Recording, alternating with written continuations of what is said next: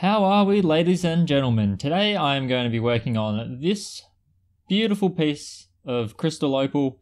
Of course, this is it with the crust, but if I sneak away this thumb and this finger, you'll see it's absolutely amazing. And Julian dropped off an entire parcel of stuff equally, if not better than this. And you can see that in a previous video. I'll link it in the description, all that kind of stuff. Pop it up on screen.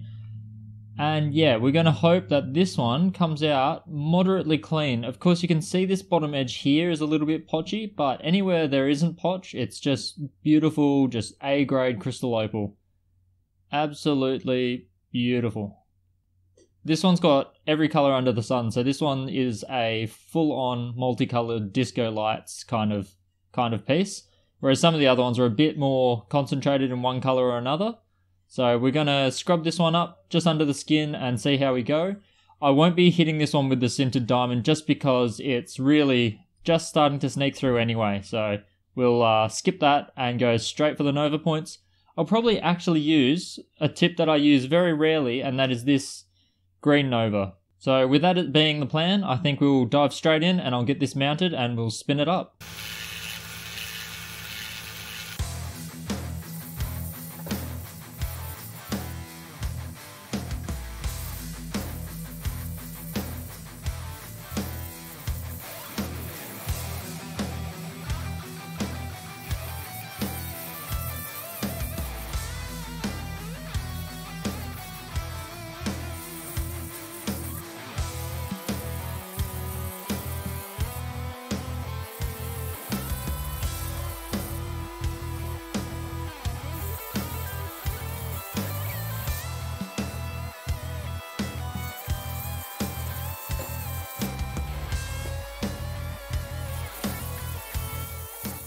Alright, so we've just taken off the crust with the 60 grit green Nova, and now we can use our superhuman vision and just shine a torch into this belemnite with any fossil you want to do this, because shape is the most important thing. Hunting for colour is all well and good, but if you completely destroy the fossil, then it's just any other opal. So you want to try to balance between revealing the colour and also getting rid of the imperfections. And right now I'm looking at some of these, and you can see here the dark shadowing of the sand going into the belemnite. Now that is not good. It means these ones are not going to clean up quite as well. Some of the finer lines, like that one, are a little bit more possible to get rid of. But a lot of this looks like it's going to have to stay in.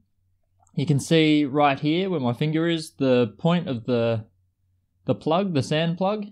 Even though this one's pretty empty. And at this point, it means I'm going to have to leave a lot of these in, especially this area here. Otherwise you'll dig halfway into the core just to get rid of them. And at that point, you might as well just call it a normal opal. And Julian wants these to have their shapes retained, so we're just going to have to finish off the shaping and then polish it up as is. It's going to have sand in it, but at the end of the day, it's still going to look very nice. So let's get the Novas spinning again and finish it up.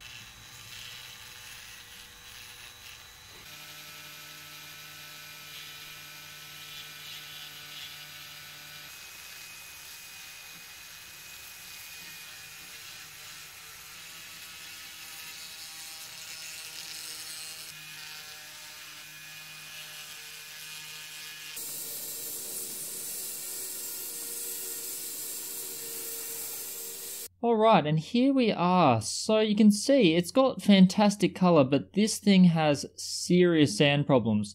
And I haven't done the usual and gone ahead and polished it with something like my cerium oxide. I haven't done that because I want to talk to Julian about this piece.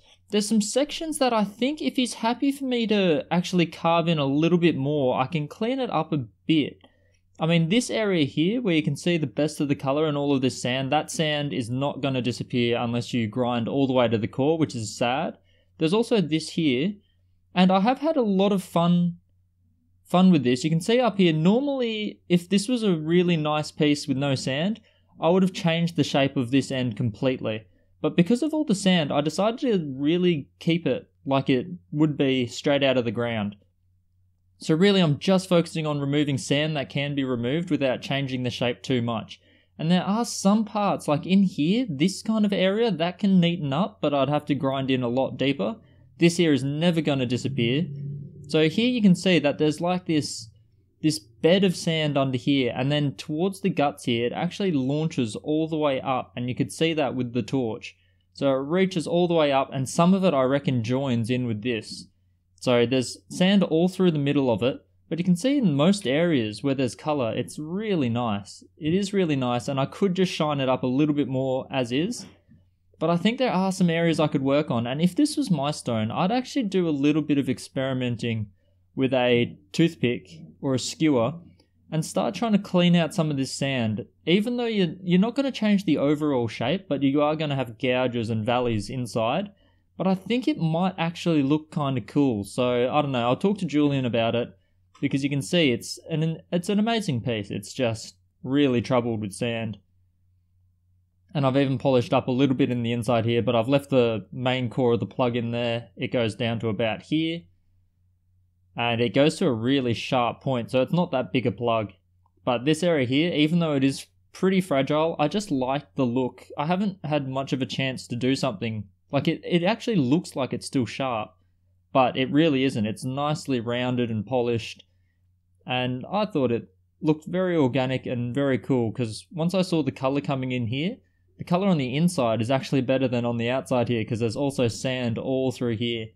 And that area there won't clean up all that well.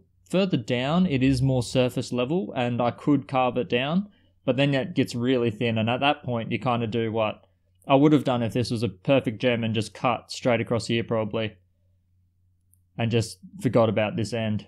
But I like the look of it on the inside, and I wanted to go for this really organic, sharp-looking dagger end, because that's how it came out of the ground. And I thought for this one, just because it's not pure colour, we'll keep it looking like it came straight out of the ground, though we know they never come out this shiny. And this hasn't even had a metal oxide.